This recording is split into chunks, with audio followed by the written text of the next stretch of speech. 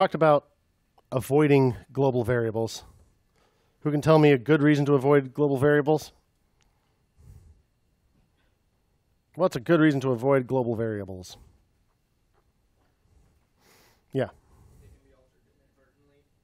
It's pretty easy to change them when you don't mean to, especially in a language like JavaScript. There's some caveats that we haven't even shown yet that we're avoiding because we're using constant let. But there's some JavaScript does some weird stuff. So it's pretty risky for that reason alone. Another one, hey, what if I make a variable called jQuery? And then I actually add jQuery to my project. Why not? It's a variable name. It's a valid variable name. And then I import it. And, well, that's got a global variable named jQuery. If all my variables were wrapped in another function, I wouldn't have to worry about that because there would be no collisions because all of my stuff was scoped somehow and weren't global. So the fact that it conflicted with that other global variable name wouldn't hurt anything. So, for example, bringing in other libraries, or if you have a bunch of global variables in yours and other people pull your code into their projects and they happen to reuse one of your variable names, then you've got a problem. So that's reason alone. Another one that Pranav was kind of alluding to is that it just makes things unpredictable and can introduce a lot of bugs that you don't mean to. And there's just no need. So how can we avoid it? We talked about variable scope a little yesterday. What's one way that I could change this so that I have like a really simple change so that I have no global variables? How do I get a new variable scope? So variables are local to something, right? Yeah, go ahead, Zoe. Put curly braces around everything. So yesterday, we talked about the fact that as long as we use const and let instead of var, every new block, like an if or a for loop, or basically any place that you see expressions inside curly braces, that creates a new local variable scope. And that includes just a set of curly braces, nothing more to it. If I put curly braces and I'm going to indent everything, please, by the way, indent things properly. Makes your code a lot easier to read. And remember, if you make your stuff an unreadable mess, the developer whose life you make harder could be a future version of you.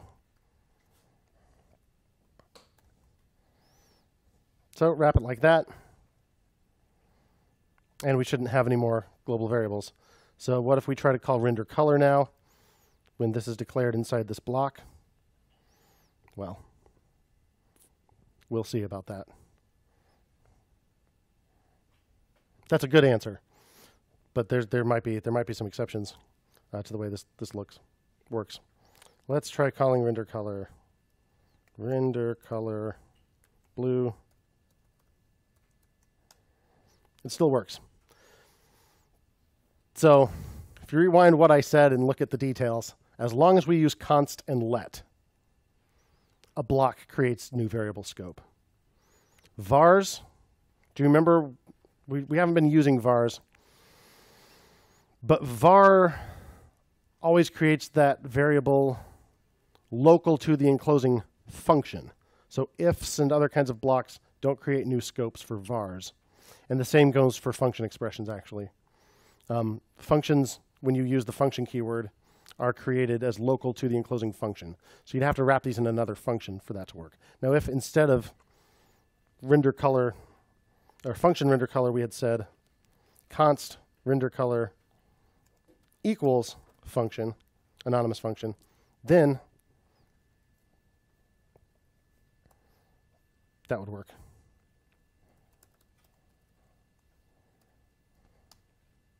Render color is not defined. Yep. So that's what we'd have to do to make that apply to the, whoops, what did I do?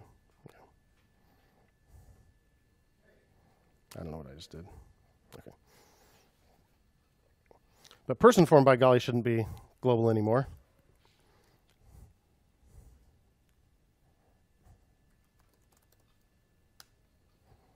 What gives?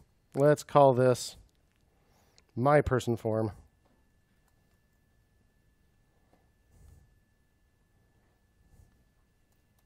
Oops.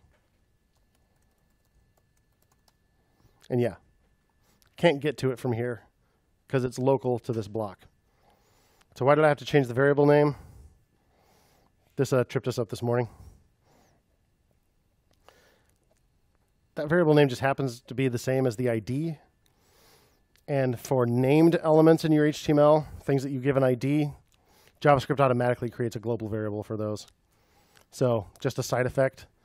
Since we happen to name our variable the same thing, that kind of drove me crazy for a second this morning. I forgot that was there. But yeah, that does it. That creates a new local scope, wrapping it in the block. So we can refer back to this. This is not the final version we're going to use in 1 second. But I'm going to go ahead and commit this so that if you want to see what we did here, you can refer back to it. Wrap everything in a block.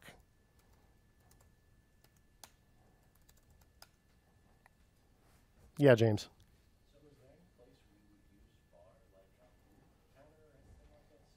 I'd still use let. If you're using ES6, there's no reason in the world to use var anymore. If you need to run it in an environment that can't handle ES6, then you have no choice. But if you're in an environment that can handle constant let, I would just never ever use var.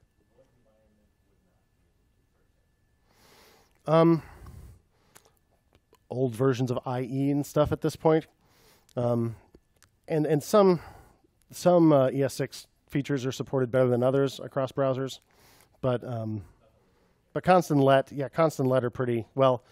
Yes, but I'll tell you when we're going to do something that has relatively little support. Also, Node backends. Node does support ES6, but a lot of Node projects were written with versions that don't. So, and they can be configured not to. It's kind of optional. So that's another place.